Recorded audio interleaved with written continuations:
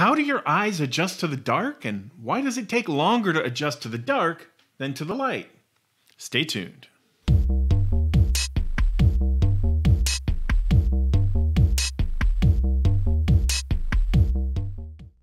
Before we get started, take a minute to subscribe to Psy vs. Psy. Help out your friendly neighborhood psychologist while I tell you about scotopic vision. We've discussed some basics about the senses and the difference between sensation and perception before on the channel, but I thought it might be fun to take a deeper dive on how light turns into brain signals that you perceive. The other day, I was eating M&Ms in my closet. If you're a parent, you will understand this behavior. Don't judge me. I was having a hard time telling the colors apart. This bothered me at first, but then I remembered they're all the same flavor, and it definitely didn't bother me after that. Ha ha. You may have noticed that in the dark, it can be really hard to sense a color. And this is because we have not one, but two types of vision. Photopic vision is primarily used in bright light and is how we sense colors. Scotopic vision, on the other hand, helps us adjust to very dark conditions, but doesn't have pigments that allow us to see color. But it is really important to helping us see in many different environments. You see, one of the big problems the brain has to solve is how to sense a large range of stimuli. For example, we can only see a small range of the electromagnetic spectrum, which we perceive as light and color. We can't see infrared or ultraviolet or microwaves or radio waves, even though they are the same thing as the visible light spectrum.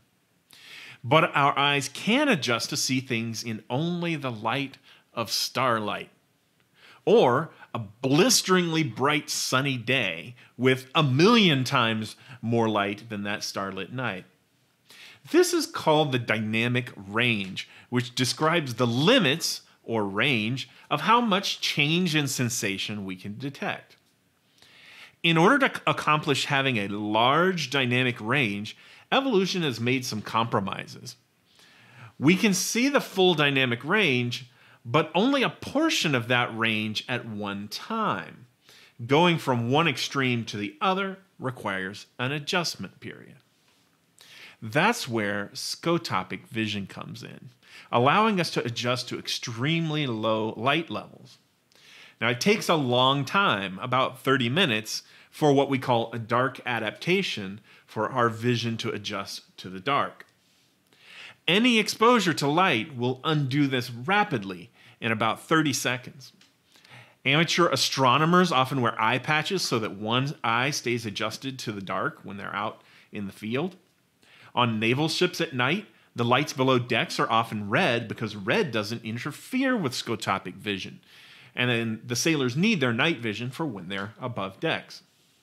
Most of us have had the experience of leaving a movie theater to go to the bathroom and seeing just fine, but when we come back, we can't see anything at all, and you wind up accidentally sitting with strangers who get upset when you reach over to share the popcorn.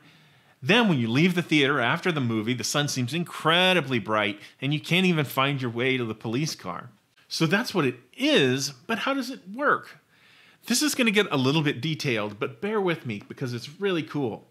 To understand this, we first have to understand a little bit about the structure of your eyes. Inside your eye is a thin layer of tissue called the retina, which functions sort of like a projector screen.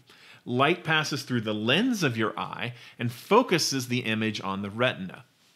Now, the retina is made up of specialized neurons that detect the light called rods and cones. Cones are especially important in photopic vision, which we'll discuss maybe in a future video, whereas rods are especially important in scotopic vision. Rods are named after their elongated shape, since they have tall stacks of folded discs like a stack of pancakes on one end. The other end works a lot like any other neuron, sending action potentials and releasing neurotransmitters. Here's an important side note. We've mentioned this a few times before on our channel, but neurons in your body are constantly active. They fire at a baseline rate, but their activity can go up or down. Increases in activity are called excitation, and decreases in activity are called inhibition. Now keep this in mind as we move forward because these rods work through the inhibition of normal baseline activity. The rods are connected to bipolar cells and are normally very active, releasing glutamate, which is an inhibitory neurotransmitter. This reduces the activity in the bipolar cells. Now, to turn the bipolar cells on, we have to inhibit the inhibition, which results in excitation. It's crazy, I know. Anyway, back to the pancakes. The real name of the pancakes is lamellae. Each one is covered in a special type of receptor called rhodopsin. Now, rhodopsin has two parts. The first part is a protein made by your body that is on the cell membrane and is capable of opening and closing ion channels to change the electrical potential of the cell. Now, if none of that ion channel business made sense, then maybe check out our video on how action potentials work. Hopefully that'll kind of give you an idea of what's going on. The second part of rhodopsin is a molecule called retinal that we get from our diet, and it's a form of vitamin A. Retinal is something called a photoisomer, meaning it changes when exposed to light. In the dark, we call it 11-cis retinal, and it has a sort of bent shape in it. As little as a single photon of light hitting the molecule can cause that bend to straighten out, and that transforms it into something we refer to as all-trans retinal. Now, when it transforms, the opsin it's attached to triggers a chain reaction of events inside the cell, which lead to the closing of an ion channel. That prevents positively charged sodium ions from entering the cell, as they normally do, and this hyperpolarizes the membrane, making it harder to fire. Since its activity is slowed down, the cell stops releasing glutamate onto a bipolar cell that it's connected to, resulting in an increase in activity of the bipolar cell.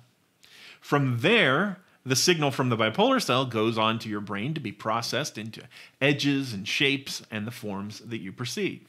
To get all trans retinal back to 11-cis retinal, you need a series of enzyme reactions to take place, which takes about 10 minutes for each molecule, after which it can bind to a new opsin molecule and be ready to repeat the process. So that's how it works. I know that was a lot to take in, but think about how amazing this is. A concert of billions of tiny molecules dancing in photons of starlight causes changes in your brain which allow you to see. Scotopic vision is awesome. Now, some fun facts. Rhodo is derived from the ancient Greek word for rose, and opsis, as in optical, means sight. Rhodopsin is named for its purplish red color, and one of my favorite animals, the praying mantis, has vision that works much like ours.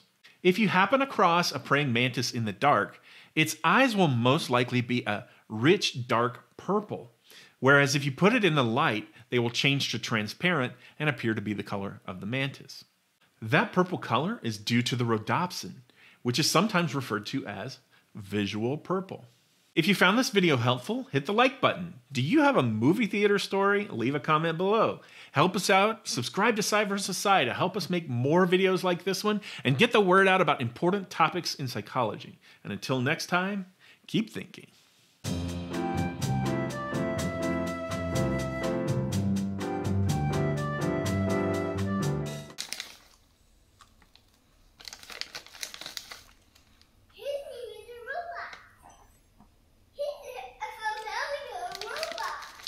Thank you.